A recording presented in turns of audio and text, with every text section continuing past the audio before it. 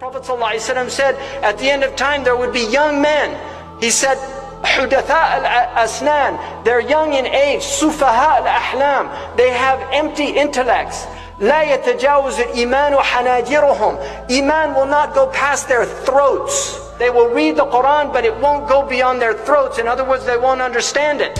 So you find some non-Muslims pick up the Quran and they say this Quran preaches terrorism. No, the Quran is the furthest away from terrorism. But they have not understood the Quran. The Quran has verses of history. Where history is recorded, they translate it as though those are commands for me and you. Nay, they are not commands. When Allah says, fight those who have fought you, He has addressed it to those people at the time, Rasulullah sallallahu alayhi wasallam and them. And Allah subhanahu wa ta'ala says, take them out, drive them out of the same place that they drove you out from. What was that place? That was Makkatul Mukarramah. The mu'mineen were driven out of Makkatul Mukarramah. So Allah subhanahu wa ta'ala is instructing them that now you have the permission to drive them back out of there. So none of us should interpret those verses the way the non-Muslims want us to interpret the verses today, and in turn call us a bunch of terrorists. May Allah protect us. We are not that. Islam is full of peace, and all of us need to understand that. So we must not fall in the trap. We need to know these verses are connected to issues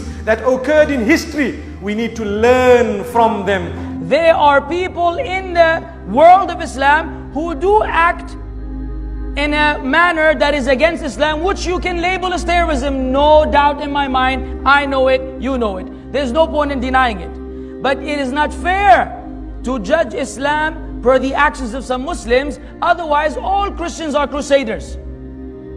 But they're not. And all Jews are Zionists. But they're not. We know that there are groups amongst every religion that are military. But let me tell you in terms of the teachings. We believe that there's war. Because you have the right to defend yourself. Otherwise, if defending yourself was a crime, then I call on to all the countries in the world to throw their weapons in the ocean. But they won't. They have army and marine and navy. Why? Because someone may attack us. And we have to be ready to defend our soil, our land, our honor, our whatever. Okay, and Islam is what? Islam is a nation like any other nation, and we have equal rights. But you tell me a nation which says to the people, do not kill women, do not kill children, do not kill elderly, do not kill those dedicated to worship. Whatever religion, he's in his church, he's in his temple, whatever he may be, don't approach them. Do not burn a tree. Do not destroy a house. Do not kill an animal. Do not betray. Do not act treacherously. Which nation on earth applies these in their warfare? None. They bomb milk factories. They bomb children. They bomb women right before our eyes. And they're not terrorists, subhanallah. They're not. We are the terrorists. Some Muslims misrepresenting Islam through violent acts, such as going to a supermarket or a train station and bombing themselves. In the name of Allah, we say Islam is the first to say this is prohibited. First, you cannot commit suicide.